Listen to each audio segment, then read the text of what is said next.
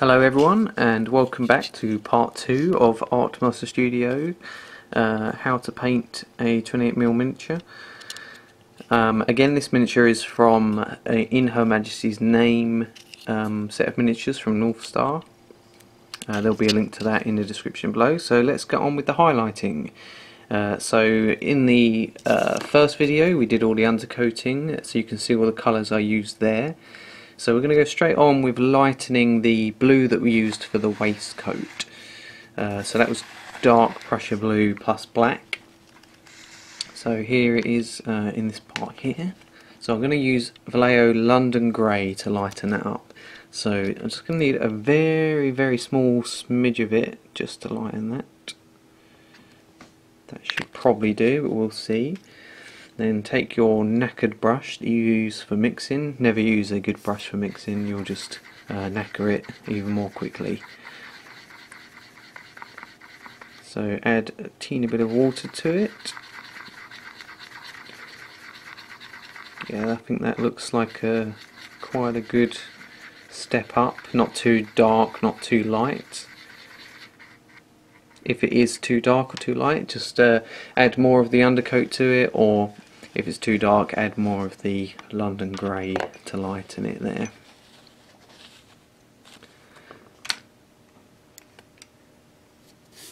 So I've repositioned the camera slightly this time, so you've got less of my finger getting in the way there, so we'll see how this goes. Hopefully you won't get too much of my other hand in the way this time.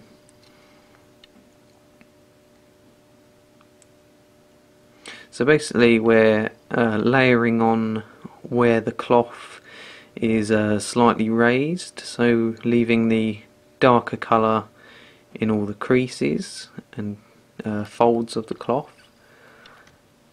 Just trying to give it a natural darkness in those areas.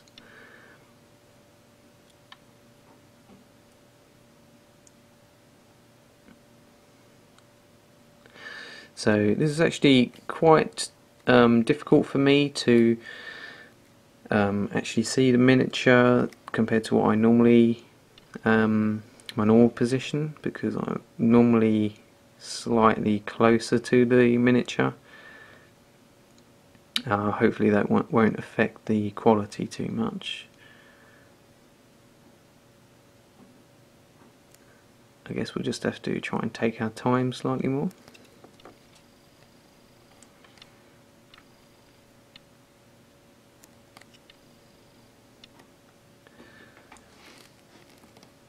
I'm hoping that the shine from the light isn't going to be getting in the way too much either.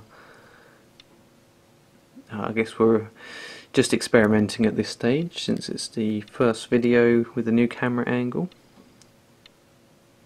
So now down the back of the waistcoat there is a nice seam that's been sculpted on, so we're going to leave that seam in the undercoat colour all the way down the back.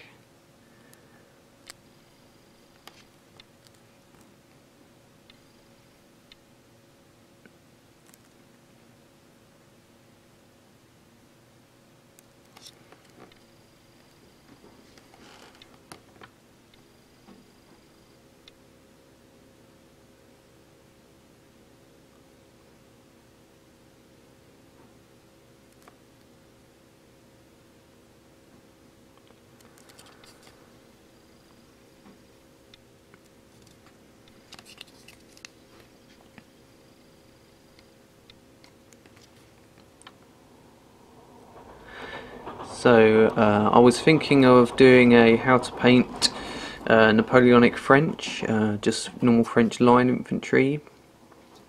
Perhaps doing a series of videos on Napoleonic, French and British. Let me know if that's something you'll be interested in seeing. So that's the first highlight on the blue done. Now I'm going to do the first highlight on the white. I'm going to do this now because the colour needs to be lightened and I don't want to leave it too long before it dries up. So this time I'm just taking Vallejo Off-White. I'm going to add that to the light grey, no, not light grey, it's light mud. If I was doing light grey, it'd be exactly the same, just lighten it with the white colour. Add some water to it. So we want it to be somewhere in between the undercoat colour and the second highlight colour, which will be plain off-white on its own. So yeah, if it's sort of halfway between each, then you've got a good colour there for the triad. Be careful of using too much of a dark colour to undercoat your whites, because you'll probably end up with too much contrast. It's often better to have slightly less contrast when highlighting white.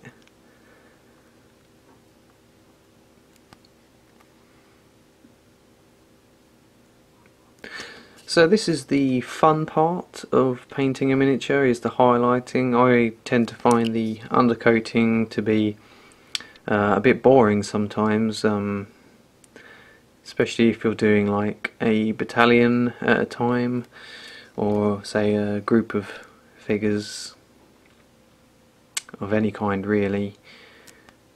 It's always much more exciting when you get onto the highlighting, because that's when the miniature really starts to come to life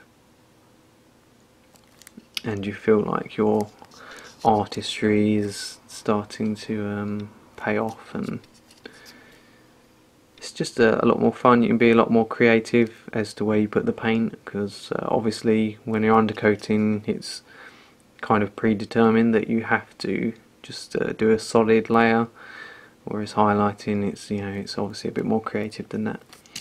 Okay, so now moving on to the next colour.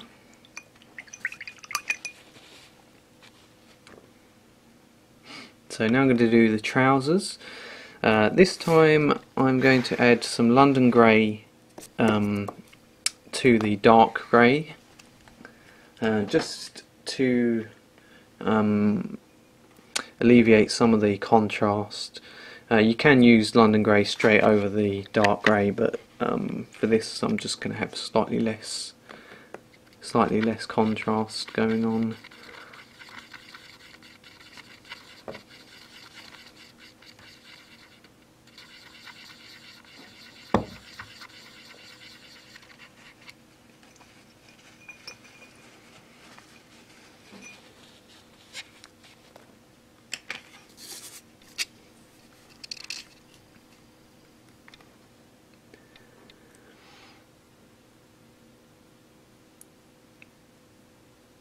As I said in the previous video, I think this is a very natural looking figure. The pose is very human looking.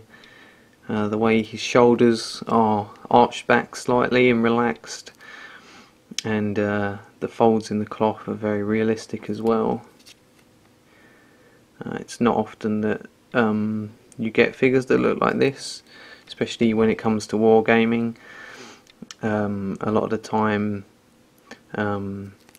figures kind of look a bit more stiff, and I suppose like with Napoleonics you've got your specific poses that the men used to have, whether you were marching, advancing, and you being in your uniform as well can kind of make them look a bit stiff sometimes, as civilian clothing kind of adds to a much more natural look to your miniatures. So, but I do wonder if it's possible to get, say for example, a Napoleonic Brit as natural looking as this figure.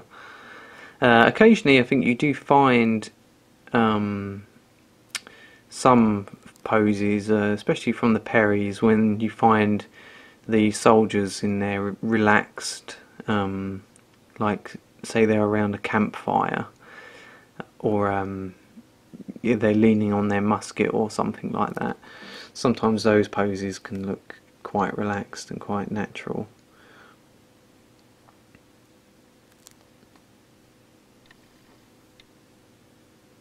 I suppose it varies from manufacturer to manufacturer. The different sculptors have their unique styles.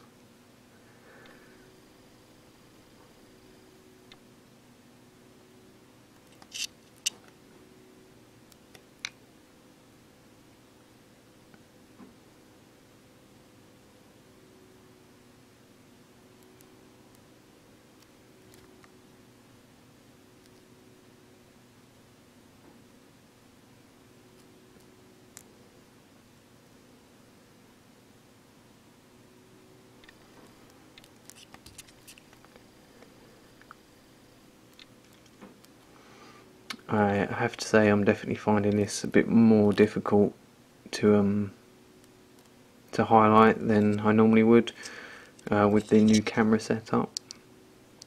Maybe it's something I can get used to over time. I definitely think it gives you a much better view of what's going on, much more close up, much more personal view, but the highlighting is not quite as good as I'd normally do. But you know, it's good for the tutorial. So let's just see how it turns out. Like I said, maybe I'll get used to it, or maybe I need to find a smaller camera, I don't know. Alright, so now we just need to highlight the hair, the flesh, the wood and the shoes. We can highlight the shoes nice and quick, so let's get that out of the way. This is Vallejo Flat Brown.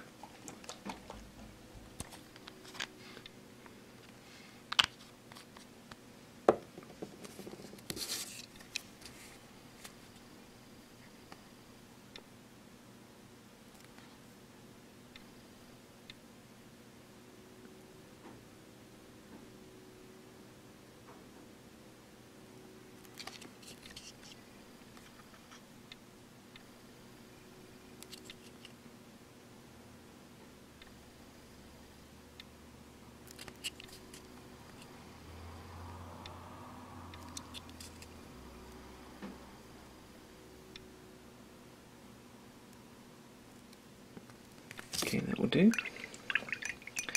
Next we'll highlight the wood.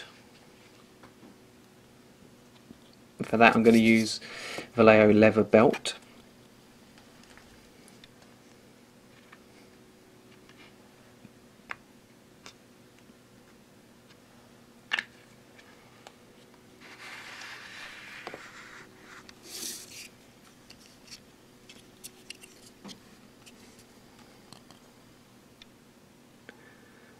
So we're going to give a nice wood grain effect here. Just lots of thin wavy lines going lengthways, and we'll give this another highlight in the next video. As with all these colours, they will all get a second highlight. You could probably get away with a single highlight, especially if you're using more subtle tones. A single highlight can still be good,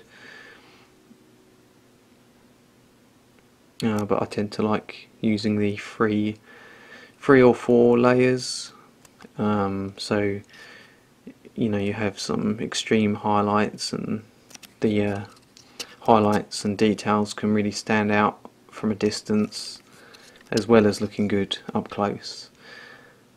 Sometimes you get figures that take a really nice up close photo because they're like so subtle, but often if you take a photo or you look at the figure from further away, because they're so subtle up close, they look like a solid colour from further away, so you can't see as much of the detail. So now we're going to highlight the flesh. I'm going to use Vallejo Flesh Base. I'm just going to add a tiny bit of the undercoat to it, just to make it a little bit more subtle.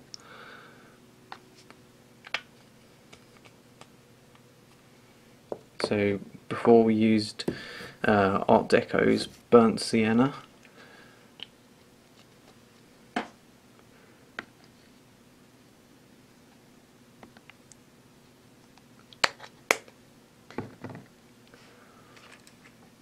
just show you mixing that. So I've squeezed a little bit out separately here so I can more easily control how much I'm adding, especially with a large bottle like that. Sometimes it can be easy to squeeze more out than you actually wanted to. Sorry about that, my dog just knocked the bin over.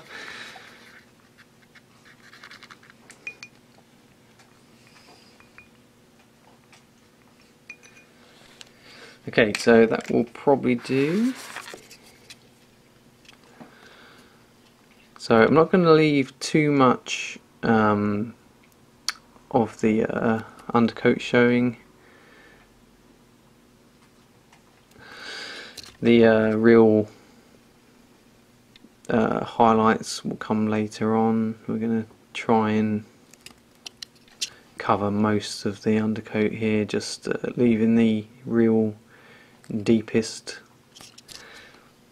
recesses in the undercoat colour.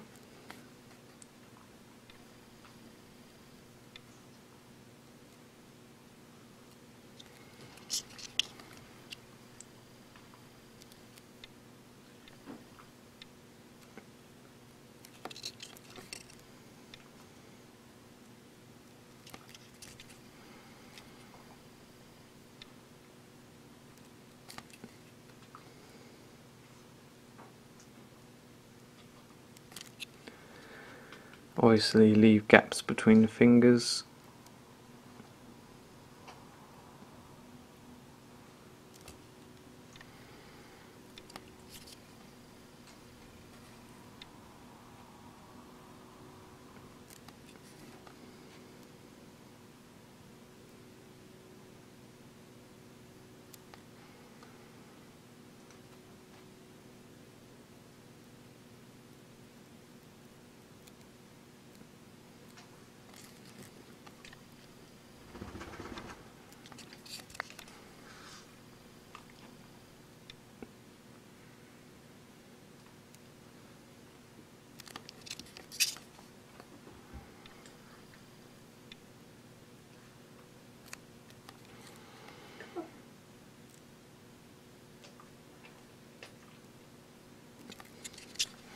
Often flesh can be one of the trickiest parts to get right on a figure.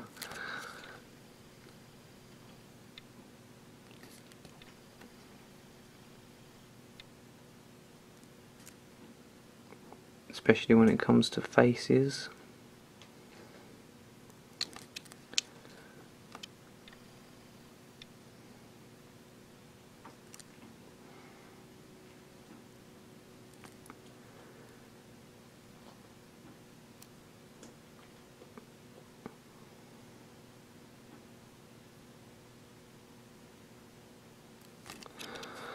So this guy's got nice deep set cheekbones.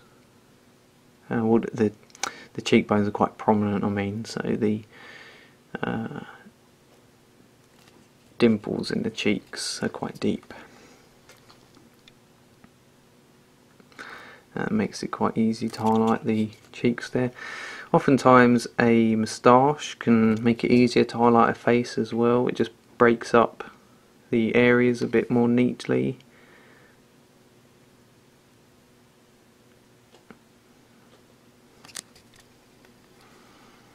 If you get that little bit of chest there.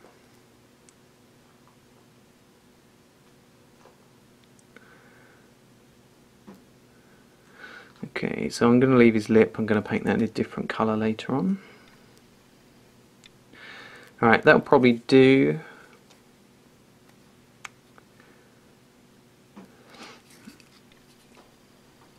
It's not looking too bad. Now it's highlighting the hair, and then we'll call this a video. So I'm going to use Vallejo Cavalry Brown. This is kind of a orangey brown, sort of a red orange brown.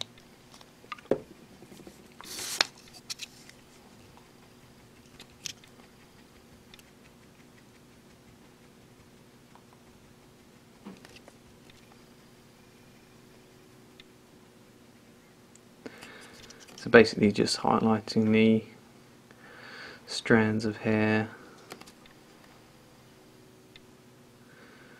Sometimes it's good to use a wash or a dry brush on the hair just so you can really get the shadows in between every strand.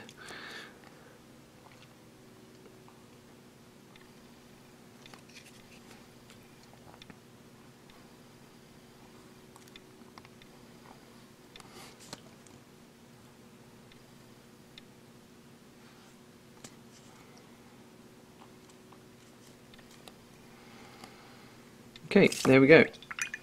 So I hope you enjoy this video. If you liked it, please give us a like. Leave any questions in the comments below. And I'll see you in part 3 when we finish off this figure. Thanks for watching, and I'll see you next time.